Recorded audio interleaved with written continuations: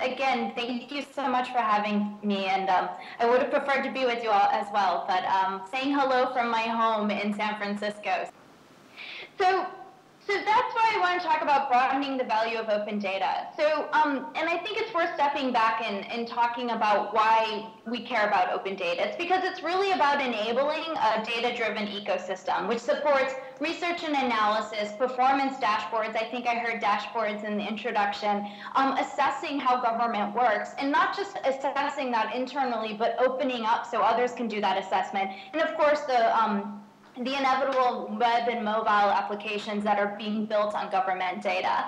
And then ultimately, though, it's not just for that, it's the range of positive outcomes we care about. Increased quality of life, more efficient city services, better decision-making, as well as the new businesses that are making money off of repackaging and selling government data. And subsequently, we did start publishing data, and we went through what I call the publishing scramble phase of open data, where it was like, publish it. Who cares about the metadata? Just get it out there. It's important to get it out there. Let's not worry about updating it yet, and those kinds of things. We have lots of apps that have been built on our open data and essentially extended the services that we're offering as a city, and we have a very robust civic tech community. We've also, with the Yelp data standard, we've essentially taken the restaurant inspections, which is a government role, and combined it with this service, Yelp, that reviews restaurants. So who doesn't want to know the quality and the health ratings of a restaurant if they're going to eat at it? So combining this this private entity with public data enriched the value of it. And then, of course, we've been ranked and continue to be ranked top in the country in terms of the data sets we're publishing. Part recognition of this period of stagnation, we recognize that we need to really deal with resourcing this properly. And we moved into phase 4, the resource reckoning, where essentially this is where we modified our open data policy, and we said, you know what, we need the role of chief data officer. It's a new role, but we really need someone to drive not only the open data, but help support the city and how it uses data and decision making.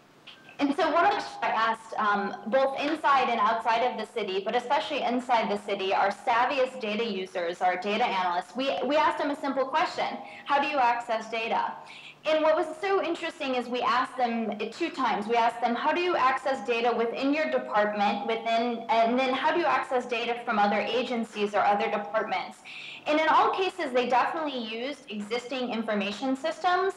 But the orange is when they go to ask other groups, and the reliance on personal relationships and calling people up was actually a really key part about using data versus actually being able to access it from the systems. And just a little bit of context, we're a pretty large organization, and we're an old organization, so we have many, many technical systems and a lot of technical complexity. And so navigating that technical, impersonal complexity is pretty challenging.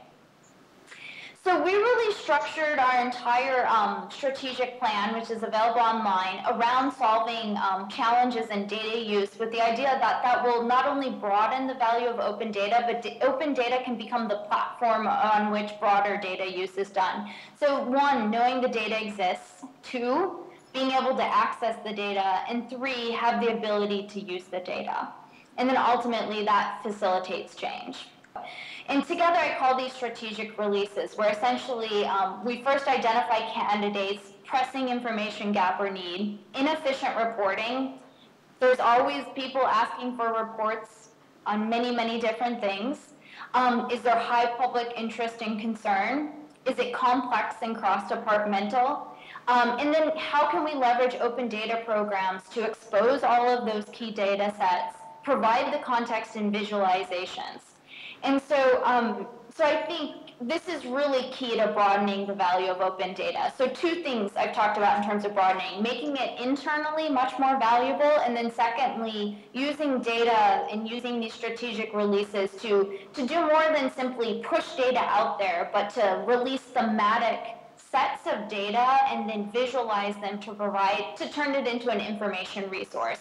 And that's essentially what we did back in New Orleans before the word open data, the phrase open data even existed. So really trying to bring that kind of community conversation perspective to open data. all of our blog posts. You can follow us on Twitter if that's what you're into. And then, of course, our resource library, which I mentioned earlier, where we're literally every document, everything we pull together in the course of our open data work, we're posting online so that others can use it and benefit from it. And with that note, I think I can just stop and start taking questions, or I don't know if the next person's going to speak. So thank you so much.